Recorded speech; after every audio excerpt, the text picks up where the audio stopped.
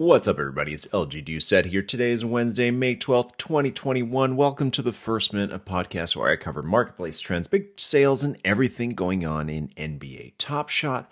We have a short but very good show for you today. It's been a quiet couple days since the Throwdowns drop on Top Shot, so we have a little bit to talk about. And then we have an awesome interview with the one and only Ros Gold, who is on the show with us to talk about WNBA, coming to Dapper someday, as well as NFTs. Before that interview, we also have a little announcement about a programming change at the First Mint. I want to remind everybody here that none of the content on the show constitutes trading advice in any way, that the show is not affiliated with NBA Top Shot, the NBA, or Dapper Labs.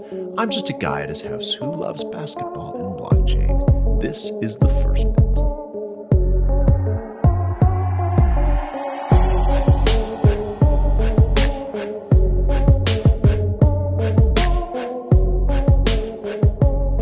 So yesterday, Tuesday, May 11th, really nothing happened. There was like maintenance for an hour, maybe, and then when it opened back up, there wasn't much going on. What did happen is that the prices of Throwdowns continued to, quote-unquote, tank since the drop on Monday. We talked about it on the last podcast. I'm sorry to foreshadow that type of doom, but we kind of all felt that it was coming, that this pack was going to have maybe not a huge value, especially above the cost of the pack. And so far, that is proving relatively true. There's maybe only 5 or 6 moments in the Throwdown set that are going for more than the cost of the pack. The lowest one right now is Terrence Davis, I think, around like $59 or $60. And the highest one is Anthony Edwards, which is part of the first challenge for Blake Griffin, going for around $280. Throwdown set, a nice rare set. A lot of people were stoked to get their first rare pack, but so far, not leaving a lot of people too happy to have picked it up.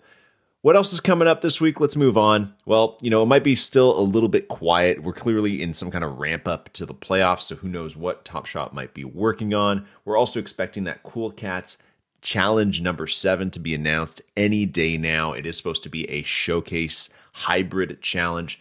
It's going to be Cool Cat number 28 out of 29. So this will be the second last challenge or second last Cool Cat that is acquired. Also, there are some potential interim changes coming to the market. Kind of picked up this information on Twitter yesterday. There were a few threads going around about changes needed to the marketplace. Our good friend Steve Veerman, who's one of the OGs who we had on the podcast a long time ago to talk about holos, he pointed out on a thread that cooldowns in the marketplace have been what's really been killing it and killing the action on market in terms of deterring buying, because you'd want to go and buy, but then you got to wait an hour. Not super fun. And that has been one of the larger issues bringing the market down. But when he did write that on Twitter, Roham, the CEO of Dapper Labs, who runs Top Shot, actually responded saying that they may be working on an interim solution to change that very soon. No other details provided there, but I think we are all very eager to see some type of change to the way the marketplace is run, mainly to stop the bleeding and the undercutting every time that a new pack is put out onto the market. Anyways, if you're feeling bummed about that, I do have some relatively kind of fun and exciting news for you, unrelated to Top Shot, but very much related to the First Mint. It's the announcement I promised at the top of the episode. There will be no Friday First Mint this week. I know, sad, but it's for good reason. Thursday night, we're going to be live, and we're going to be live every Thursday after that. That's right. The First Mint Live is back.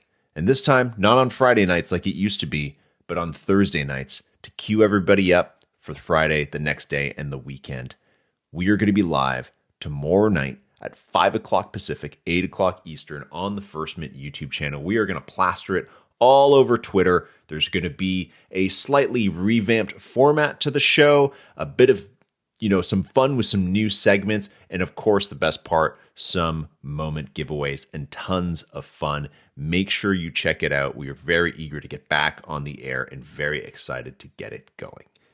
Next up, you are going to hear my interview with Ros Gold-Onwunde. So she has been in Top Shot for quite a while. You might know her from the NBA circle. She's a relatively well-known reporter. We've seen her on TV a lot, and she's part of the boardroom as well, Kevin Durant. She is one of the hardest working people in the business and has also been one of the broadcast industry's very early adopters of this current NFT craze. She and I had such a good chat, and I like to keep our Top Shot podcasts to time, so I had to cut a lot of it out. Mainly what I chose to cut, and this isn't as fun, was her talking about how much Top Shot she bought and sold and traded in the early days and how many regrets she actually has about selling Series 1 LeBron. So it's not in the interview, but I did want you guys to know that she does talk about that like many other people, she bought some stuff in January and sold it way too early. Anyways, I asked her to come on the podcast to talk about the WNBA because the season for the WNBA starts this Friday, and we know for a fact that the WNBA will very soon be coming to Top Shot and or to Dapper. We don't know if it's going to be on the same platform as Top Shot, if we could be in the same marketplace, but we do know that Dapper has the license for the WNBA and that we will see a product soon. Ros Gold played college basketball at Stanford, neglected to go to the WNBA, instead went into broadcasting, but she has reported on the WNBA, and she has a very special announcement in this podcast about some work she's doing for one of the clubs in the WNBA. Her and I speculate a little bit on the show about what that product could look like in Top Shot one day very soon. Have a listen. All right, folks, we are on with the legendary, the one of one, Ros Gold-Onwunde. Ros, thank you so much for coming on the First Minute. It's very good to have you, and I'm stoked to talk to you about Top Shot and all things WNBA. I'm very excited to be on with the First Minute. You guys were one of the first Top Shot follows I made on Twitter, and then I eventually had you guys on notifications and alerts because, not only do you share the news, but you also break down like how to understand it. And then the way I finally first met you was on Clubhouse, and you were introduced as the Woj of Top Shot. So I was like, okay, got it. This is who I need to know. So thank you for having me. I'm honored. Wasn't that the Clubhouse where Woj was also there? I think so. Yes. Yeah. Yes, Woj was on that Clubhouse as well. Yes. That's so funny. Oh man. Well, it's been great having you be a great ambassador for Top Shot and having such a great voice like yours be into it. And we're going to get into all that. But first, I think we'd really love to hear for those who may not know you or who follow you on Twitter but don't know more about you than your great tweets about the NBA and sports in general. Can you tell us a little bit about you, specifically your prior career in basketball? Well, I've been playing basketball since I was 4. My mom was the one who introduced me to the game. She never really played, but she had a passion for women's sports and women's opportunities. My mom is Russian Jewish. My dad is Nigerian. He played soccer. I got a lot of my athleticism from him. It was ever since I was 4, I always loved the game, and basketball became not only a passion point, but something I was good at and a vehicle in my life. Basketball has been something that, helped me learn life lessons, gain friends, learn about teamwork and hard work. I've gone to college on a scholarship. It took me to Stanford. It took me around the world, traveling to play the game, to cover the game. And now I have a career in basketball, covering players and the game that I love. And my father was always preaching about academics and, any good Nigerian family, you've probably considered becoming a doctor one day. And certainly I had. And starting in broadcasting was very hard. It's competitive. And in the beginning, you don't make a lot of money.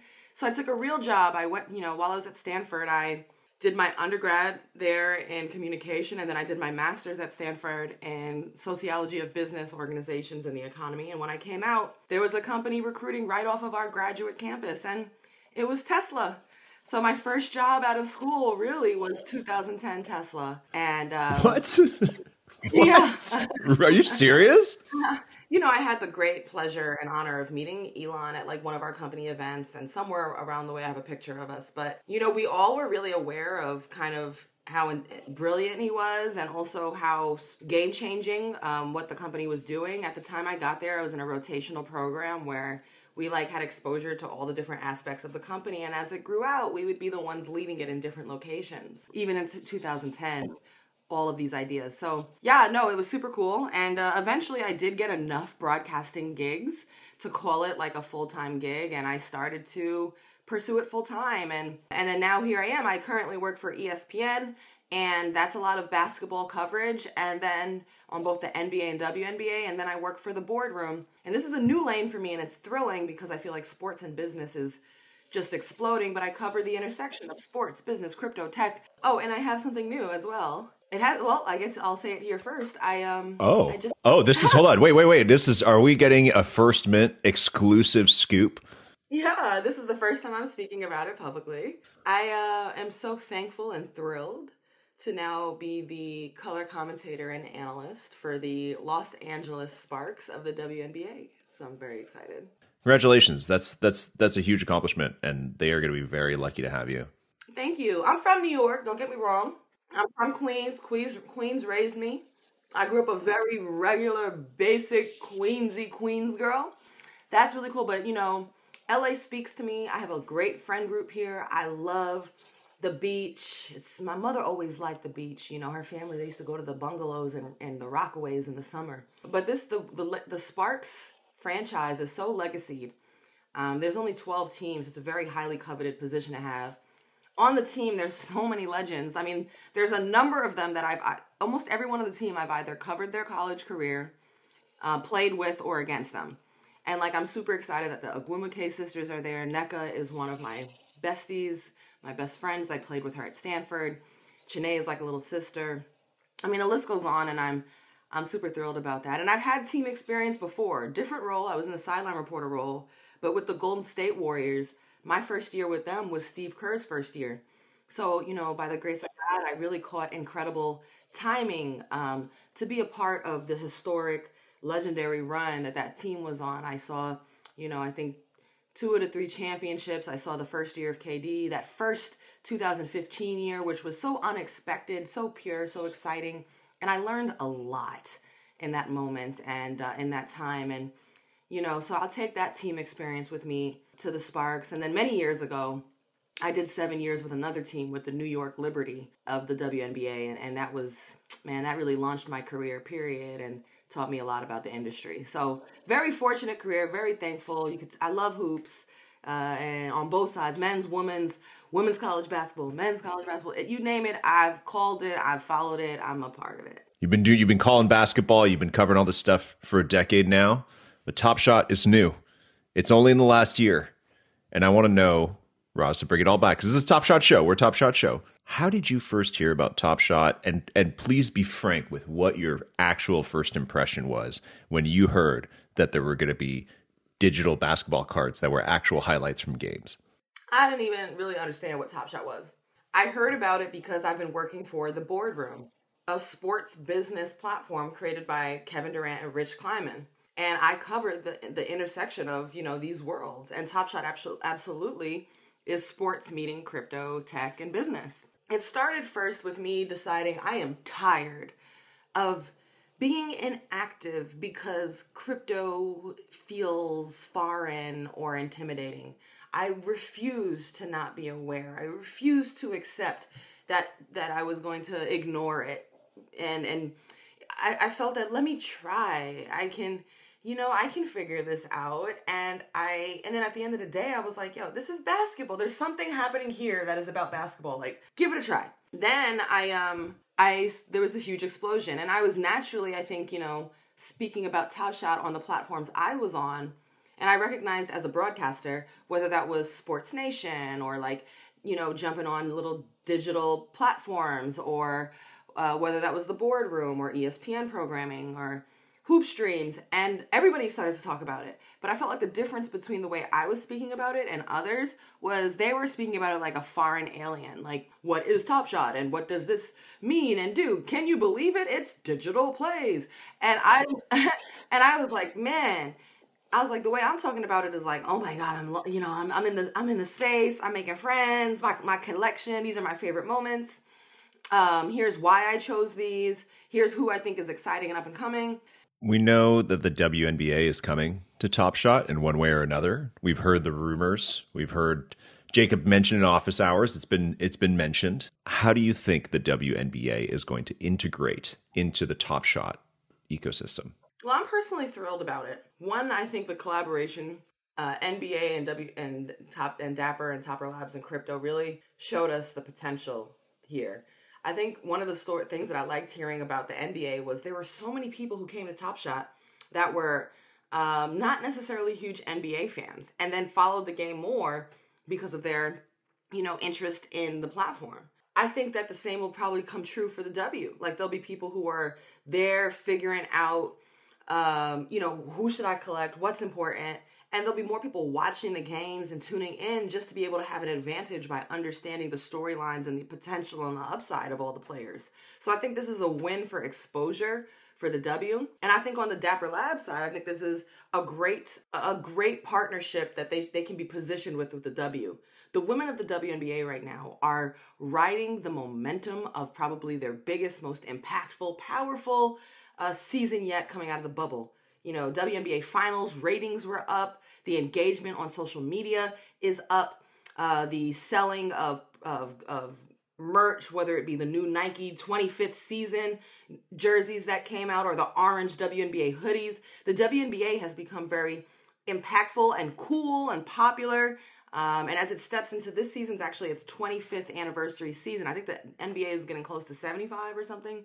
Well, it shows you how much younger the W is. There's a lot to celebrate. There's a lot of adversity they've overcome, and there's more to do. And I think especially when you see the W in its most authentic self, it's more than X's and O's. It's how these women have long been on the front lines of social justice, racial justice, police brutality, pay gaps, equity of sexuality, all these different communities that they represent and stand up for. I think the allegiance is something that any company should be killing themselves to get or rushing to get, because that's exactly what we've been campaigning for this whole summer through protests, through adversity and beyond. So I think it's a great moment, and I'm excited to how they do it. And I heard that they'll be doing it. It'll be a Top Shot, it'll be a Dapper Labs product, but it's going to be specific to the W, which I think is very important. Okay, very cool. Yeah, that's kind of what I was curious about. And, I totally agree with you, especially from the fandom side, that even for me, it's like, I'm a big NBA fan, but I think even just having moments of WNBA as collectibles for me would be such an easy way to start to learn the players and how good they are, right? Because, I've always said that Top Shot is like, it's popularity contest mixed with skill. So I guess my question for you is, if we had, when this Top Shot WNBA does come out, and this is a very granular question, so there's no right or wrong answer. Do you think that Dapper is going to release, start off with, here's the WNBA legends, here's Candace Parker, Sue Bird, here's the classics, the big names you already know? Or is it going to kick off with, here's all the players from this season, here's the current stars like Brianna Stewart? How would you approach it if you could kind of craft it? I think we should dive in on who's here now, and then maybe there'll be run-it backpacks like there was with the NBA, where we tap in with the stars of the past. The good news is that some of these players who were the stars of past too, like a Sue Bird, has been in the league for so many years. She's still here now. You can still tell those stories. It's important to note with the 25th season, the W has made, and a lot of the teams have made a commitment to really tapping into the rich heritage and past of past players, the Teresa Weatherspoons, the Lisa Leslies, the Kim Hamptons, and the Cheryl Swoops, the Cynthia Coopers, them players that when the season started, I think the inaugural season was 97. Man, I remember the hype and the largeness of it. I remember being a little girl in New York, and my mother, I'd never seen a pro game. I'd never been to the Garden. I'm from New York. We were able to find tickets to the WNBA games. The feeling in a WNBA game is full of fun, dancing, family days. The players are accessible. And, for me to see as a little girl, I have pictures of me at camps, to see these women in those positions gave me something to be thrilled about and imagine myself being there, especially as a black, girl, to see black women doing this. I remember I have a picture of me at a camp getting an autograph from Kim Hampton and Teresa Weatherspoon, and it was a huge day, and you could see it all over my face. Same thing for Becky Hamm and people like that. This is a season of tapping into the rich heritage, but I think it's important to get people hooked and excited about who's currently here as well, because again, Top Shot is not a 2021 product only. This every season. There's going to be new stories, new plays, new significant moments to the history of that player, of that franchise, to the ecosystem of the NBA or WNBA period. This doesn't end. It restarts season after season. So yes, I think we're in season 2 and series 2, and there's a lot of emphasis on this series 1. Of course, it was the first with the NBA to have Top Shot moments, and also, it'll 10 years from now, by the grace of God, we'll look back at a bubble season and be like, what? And that will be very historically significant. But I do think this product has a longevity. Imagine if the product was only its most valuable from the first season. That would stink eventually because it'll be really hard to get in and expensive, right? But this is a product that every year there's new things to be excited and pumped about and have conversations around. That's why I think, again, this is such a great community to be a part of, because this is a long-term play. I totally agree. Last question for you. This is a little bit off from what we were just talking about, but I want to hear about your interest in other NFTs, specifically your Twitter profile photo. Oh, my CryptoPunk? So first I want to give Dapper Labs their flowers. Top Shot is everything I've been taught. I've now got, gained some crypto NFT mentors, if you will. I've, sliding into DMs and in clubhouse rooms. I am looking for engaged communities that are active, that provide fulfillment and utility for those who belong to them. Top Shot does that. CryptoPunks does that. CryptoPunks, actually, for me, when I had been seeing people tweeting about it and talking about it, the floor is rising, and I was like, and then when I had heard the price point to get in, months ago, even at that time, it seemed kind of, pricey to jump, right? But when I don't just throw my money at anything. I'm not rich, but I try to, if I can fundamentally understand it and see the significance and see that there is a community and a utility. Now, lately, I've been trying to understand what the utility is. But at first, community is important because none of this stuff matters if there isn't a community who values it. So if you were some of the people who grabbed the Bored Ape Yacht Club, Ape, or if you're talking about the Meebits drop or the Gary V drop or all these new things that are coming out that have come out this week, the hype must exist past the first week. All those people who were saying for the Bored Ape Yacht Club and clubhouses, y'all got to do that 6 months from now and a year from now if you want this to mean anything for your community over the course of time. It only is as valuable as the community that believes in it. So you really get out what you put into it. And so when I think about the CryptoPunk, once I also understood its historical significance as like an OG NFT, so I leaped and I grabbed my first, and I was in there, I met somebody in Greece, literally, who I slid in their DMs. We talked. We found an opportunity for me to get in. And then once I was more immersed, I was like, oh, wait. And then I grabbed a second one that looked and felt more like me. My girl has a headband. She's an athlete. She got a little jewelry. She can get fancy. I'm a broadcaster. I can step it up. She got her little makeup on. She's trying to be cute. You know what I mean? So she's an athlete. She's cute. She got a little fancy piece of jewelry on. And she spoke to me. She's a black girl. So I was into her, and I'm like, boom, this is my girl. This is my brand. This is my avatar. That's one of many things that I've done. I've collected NFT art. I've done some digital collectibles. I've followed a few artists and, bought their drops that they were doing daily, and I've seen the data systems. So, now I'm trying to, especially with the way ETH price has raised. I mean, I used to throw ETH around like it was like $1 or something. Now ETH is almost like 3,500. It's like, you can't even do that no more. But I'm also keeping an eye on other currencies that are going to be exciting. I don't think this is a zero-sum game. I think many collections can be successful. Again, depends on the community. And I'm hopeful that there'll be, other blockchains that people can build on. And I'm very carefully watching flow. And I see, how Roham and the team are actively on their Twitter, building out, looking for the best minds. And, there'll be others as well. So I'm just, again, it comes back to, I'm not an expert. I'm a step over beginner, but I'm a hungry voyager and just, trying to learn and be aware so that I can make the best decisions. You started off that whole rant by calling yourself like a newbie muggle, and then you just went on this rant about what the real value of NFTs are. Spoken like a true pro. So that, you call yourself whatever you want, but that sounds pretty expert to me. You've got a great handle on what these are supposed to be and how, the the weekly flow of a new project coming in and then burning out. It seems like you've got a pretty good handle on that. So I applaud you, Ros. Like you're saying you're new to the game, but it looks like you've been paying attention in the right places to know, to be a really great voice in the space in terms of where the value is and what these things can do in the future and how they're going to change our lives. So, give yourself a lot more credit than that because that was an expert rant you just went on. Thank you, Roz's rants, but yeah, I want to thank you. Hold on, wait, hold on. We're not done. We're not done. If you're going to sign off, because we have one more thing to do, which is called Would You Rather, which is a game we play at the end of every single interview. Okay. Right, okay. There's only 3 questions, and basically, you know how this works. I give you 2 options, and you tell me which one you would rather. Okay. Would you rather that you did get in on Top Shot early December, and you understood it then, or a package of 10 random CryptoPunks? I mean, that is a really hard question, but I'm probably that's tough.